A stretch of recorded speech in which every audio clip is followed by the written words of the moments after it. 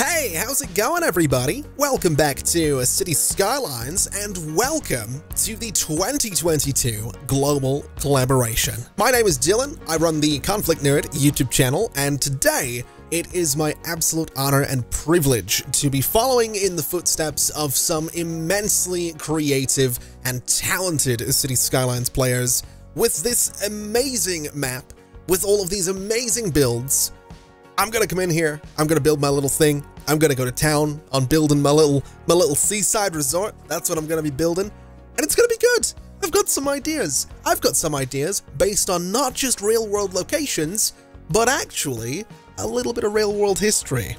Now, as we all know, City Skylines, Seaside Resorts, the content creator pack came out maybe a month, 2 months ago. I don't really know when it came out. It came out a couple of months ago. And it features 19th century seaside resort buildings. Now, it turns out that there is a place called Cape May in New Jersey, which is, in fact, one of America's oldest vacation resort destinations, featuring 19th century Victorian style buildings. So today, I want to take a little bit of inspiration from Cape May, New Jersey, and I want to build a little vacation resort. And to be fair, if there was a map to build a vacation resort on, it would be this one. We have beautiful hills, we have amazing forests, we have white sand beaches and the bluest of blue waters surrounding this island. It's perfect. And so I'm going to come in here, and this is essentially going to be my canvas, because I have to be careful. And that's something I'm very mindful of. I have to be careful because there's a finite number of seaside resort style buildings. If we go into the Find It mod right here, I can go ahead and apply extra filters, and I can say that I want to sort by certain DLCs or content creator packs, and then I can go in here and I can say that I'm looking specifically for seaside resorts, and suddenly we have every building available to us that came with the Seaside Resorts Content Creator Pack.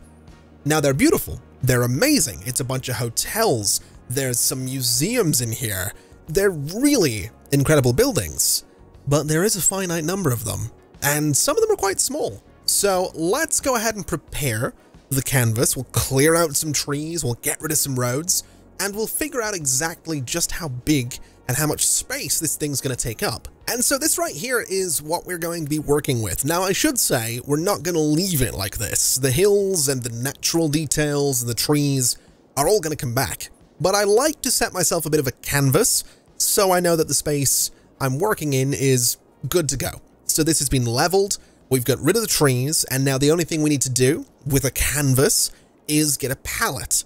And so what I'm going to do is go into the roads menu, and I'm going to get myself any of these. It doesn't really matter which road we use, and I'm just going to go ahead and lay it right about here.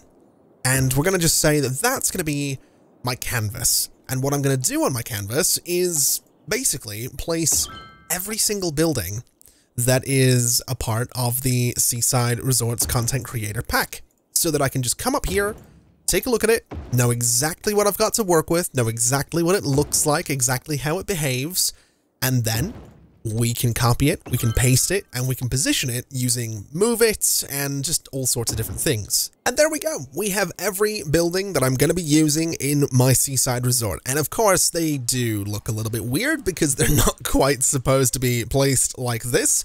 This guy especially is a little bit weird looking, but this guy is, to be fair, supposed to be positioned in the water, as I think this one is as well, which is something I'm kind of excited about. I might try and get some buildings down in the water. At the very least, I might try and get, there's a pier. This guy right here, the New Orchard Ocean Pier. It could quite reasonably go somewhere like this and then stick right out into sea, something a bit like that.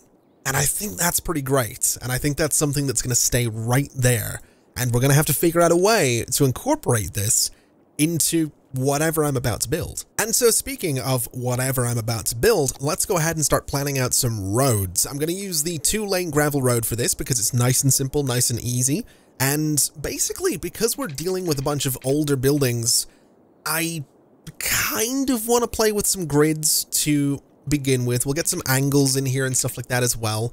But I think what I'll do is I'm going to start here. I'm going to go something like 40 units, and I'm going to kind of use this as my main promenade. Although I would like to turn it just a little bit to sort of go maybe 20 units that way, just so we have a little bit of an angle in there so that things are a little bit more interesting, and maybe we can use this corner as something that connects to the pier. But we'll figure that out in just a little bit. Now, we do have a great selection of buildings, but like I said, some of them are a bit smaller, so I need to be careful with how big I go on this district, because while I don't have any issue with copying and pasting buildings a few times over to make things look a bit more interesting, I don't want to go too crazy copying and pasting buildings. So, let's go ahead and get ourselves a very, very simple little grid right here. And we're just going to use little 10 by 10 squares for the time being, at least.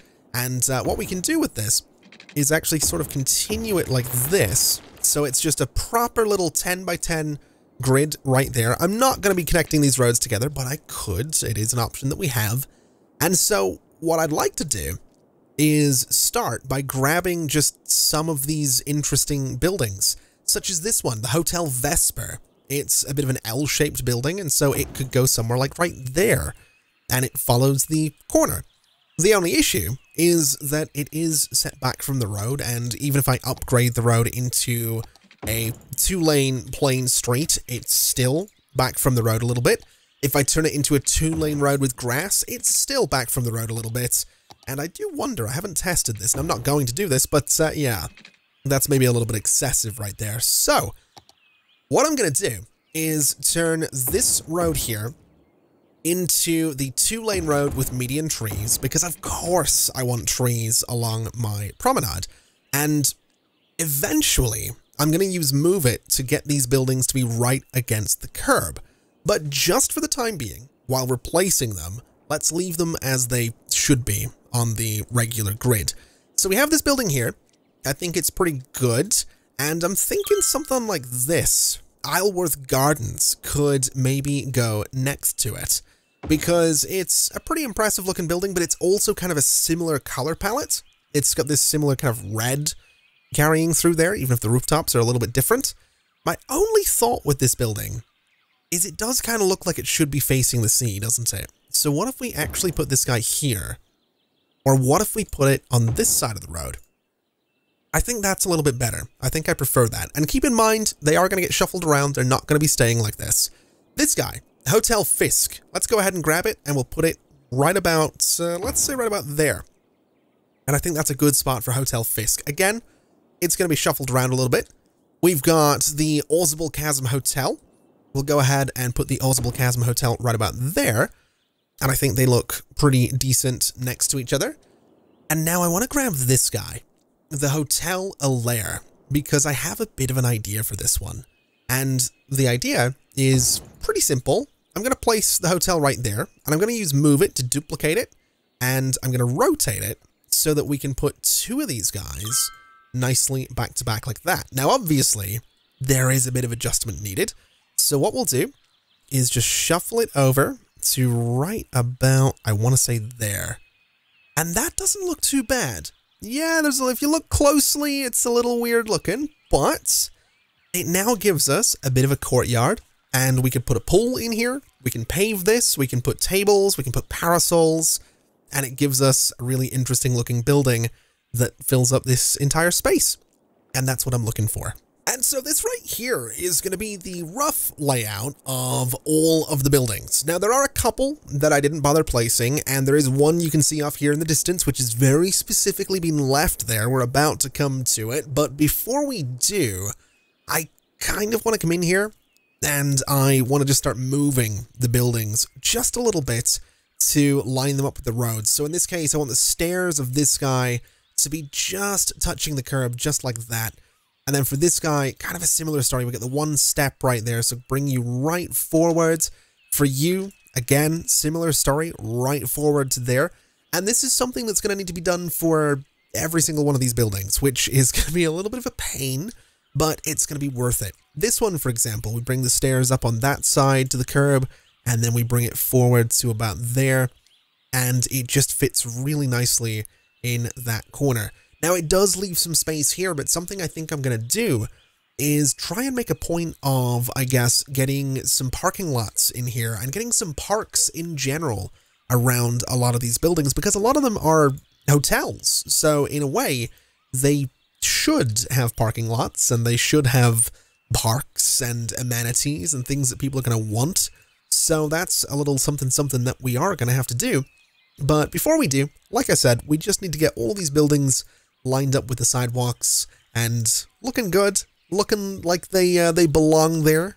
And so that's going to be a bit of a tedious process, but through the magic of video editing, it's going to be a matter of seconds for you. And so now that that's done, I want to come over and look at the Hotel Colonial, because I mentioned that I'm taking a very loose inspiration from a place called Cape May in New Jersey.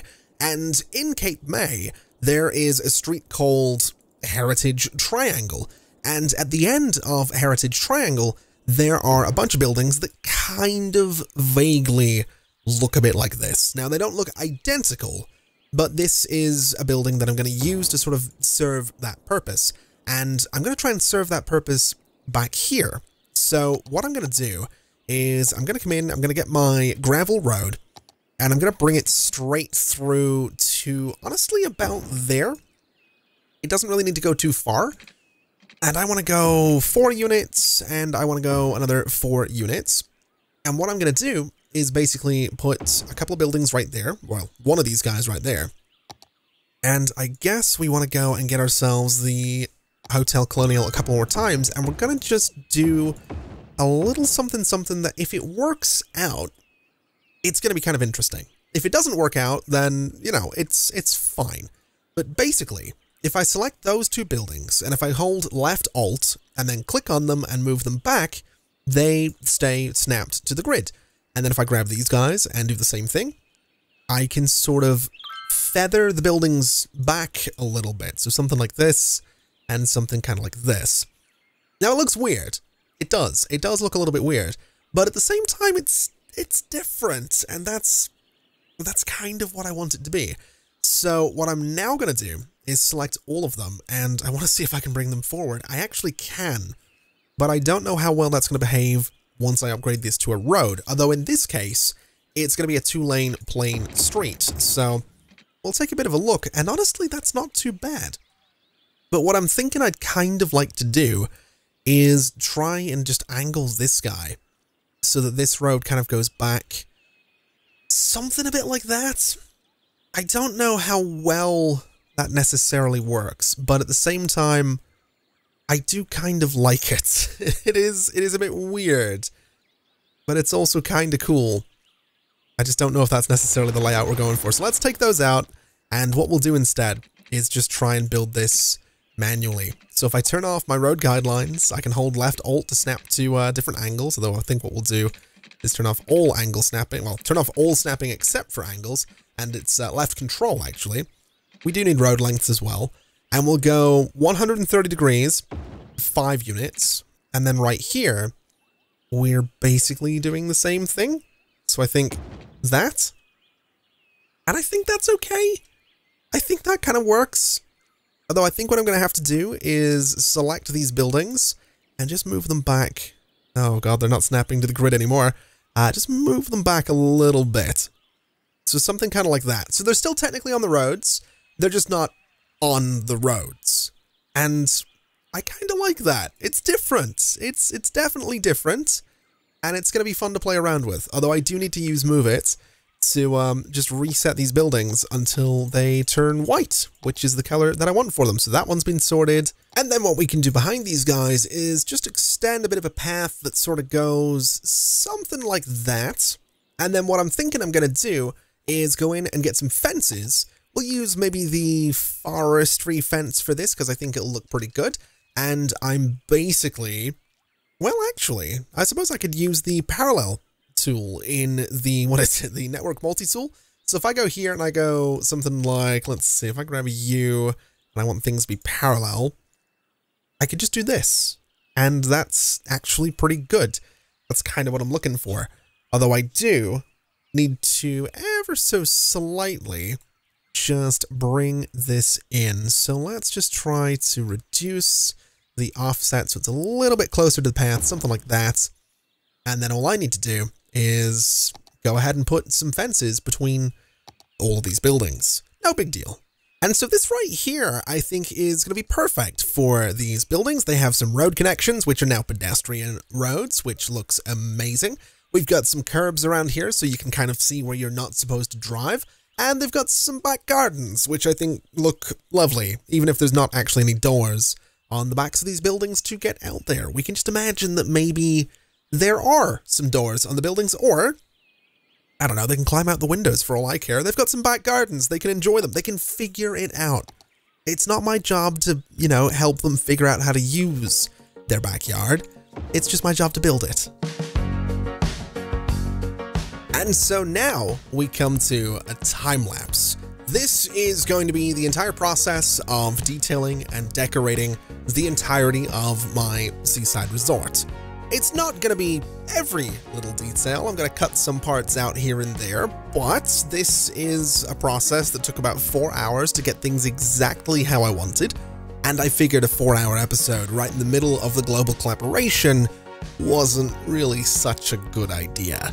So a time lapse is what we're going to go for. And fun fact, it's possibly been a couple of years since I sat down to talk over a time lapse. Usually I'll do a little bit of music as a part of an episode that has commentary elsewhere. Kind of similar to this, commentary before, commentary after, but time-lapse in the middle that I'm also talking over. Anyway, enough of this meta conversation about making videos. Let's talk a little bit about the inspiration for this seaside resort, because I've mentioned a place called Cape May, which exists in New Jersey. It's a real place.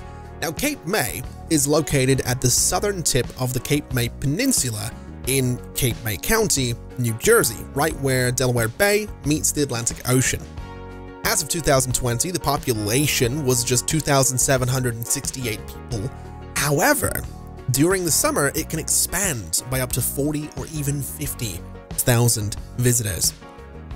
Now, you might be wondering how or why this is relevant to cities' skylines, and that's simply because the entire city of Cape May is an historic district and a National Historic Landmark, all thanks to its high concentration of Victorian architecture from the 19th century. In fact, Cape May's history as a seaside resort dates back to the mid-18th century, making it the oldest seaside resort in the United States. And as a final fun fact about Cape May, it just so happens, and this is unrelated, it just so happens to be home to the only Coast Guard recruit training center in the entirety of the United States. And it has been that way for 40 years, going all the way back to 1982. Now let's talk a little bit about what I'm doing in the time-lapse and less about real-world history. My goal with everything I'm doing is to make things feel planted, make them feel like they've been in this location for a while, rather than just being something that I slapped together over the course of a couple of hours, which is, it's what it is. That's city skylines for you. That's kind of what you do. But I want this to feel lived in. And that's something I try to do with a lot of the things that I build. I don't really like to build all neat and shiny and new and perfectly clean. Now, I'm not covering this in garbage and dirt, but I do want to get some curbs in here.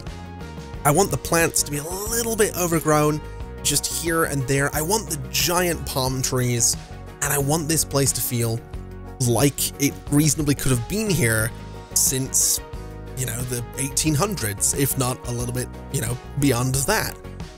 So that's the goal. That's why I'm using these different paths, these different materials. There's bits of modern with the very clean looking curbs. I like to think that the amusement park paths are a little bit older. There's some other spots where I'm using older looking paths again. And just generally it helps to make this place feel, I guess, a little bit chaotic. I didn't want to go super uniform with this. That was another thing I was trying, although we do have pretty much the forestry fence just about everywhere, but I didn't want to go for uniformity. I wanted things to kind of feel like they would flow a little bit, like there's a lot of little paths that you can take in and around the buildings, like you have choices for how you can get from one side of the Seaside Resort to the other side of the Seaside Resort. And I think I managed to do that. And I think covering it in palm trees and covering it in a little bit of chaos kind of helped with that. And of course, we had to get some services in here as well, which is what I'm working on at the moment. This is the historic police station and the historic fire station. And I wasn't originally 100% convinced that I was going to make this work. I didn't really have an idea for how these were going to go, and I was considering going to the Steam Workshop and downloading a bunch of props, but in the end, it just wouldn't really match what I'd been doing. So I just put some small roads in here, a bunch of parking lots, I put a fence around it, and eventually I put some bollards in front of it, and it just ends up being its own little isolated space. And that's good. The only thing this space doesn't actually have is a medical center, or education, or death care, or garbage. There's a lot of things it doesn't have, but in terms of emergency services, it just doesn't have a medical center. But that's okay, I'm sure. I don't think anyone actually lives here, so I don't know if we need... Oh, we probably do need medical coverage. I actually don't know. I should note that. I've played Cities Skylines for, believe it or not, coming up on 8 years next year. That's kind of crazy to think about. But regardless, the little emergency services square here just needs some trees and it'll be sorted. And then it's just a case of going around and continuing to do the same thing that we've been doing around all of the buildings. Plants, trees, bushes, color here and there, and so on. Now this was the final little project for the entire Seaside Resort. I wanted to get a little road connection for the pier. And so we had something come out at a bit of an angle. It looked a bit weird having grass around it, so I thought, I guess I can put more curbs around it using the concrete retaining wall network, and doing that, once again, helped this to just feel, I don't want to use the word planted, but it is the word I'm going to use. It just made it feel planted. It made it feel like it belonged in here, and it makes it feel a little bit more official. I don't know what it is with me and concrete retaining walls, but there's something about them that I just absolutely adore. I use them all the time, probably way too much, but I like to think they help. And so with that done, that is essentially all of the construction. The last thing to do here was just get some road connections in, get the connection from the highway over to the rest of the collaboration builds, and of course connect the Seaside Resort to all of these roads as well. Now, something I did with that was a couple of winding roads so we could kind of go up and down a hill, because obviously the terrain kind of needs a little bit of love. It looks a bit terrible right now. But once that's all done, that is basically it. So let's get out of the time lapse, let's get back into the gameplay, and let's take a look at the finished Seaside Resort. Now, this is something that I'm actually really proud of, and I'm really happy with how this has turned out. It's got a wonderful amount of detail. It looks exactly the way I was hoping it would look. It does look like it might be missing a couple of trees here and there, though. I think I put some trees along the front of this guy, and I'm almost certain I put, in fact, I know I did put a pool back here, so I do seem to be missing a couple of things around here, which is a little bit weird, but we'll not worry too much about it. It's not the end of the world. I can go in and replace those. But this is it. This is my Seaside Resort. At some point, if not right now, there'll be some cinematics showing you some close-ups of this thing. I think it turned out absolutely fantastic. I hope you like how it's turned out as well. It's something I wasn't really expecting to look like this, but this is giving me so many ideas for my own cities, and this is something I'm absolutely going to do again, because this is... I'm really pleased with this. It's also another lesson in patience. I talked about this in one of my own videos recently, but there's so many times that I will get about halfway through a build and zoom out and look at it and think, meh, not too sure about this one. This right here is another lesson in perseverance for me. because I'm glad I stuck with this. I think it looks wonderful. So that is gonna be it. That's all from me for the Global Collaboration 2022. Thank you so much for watching, everybody. It's been an absolute pleasure, as always.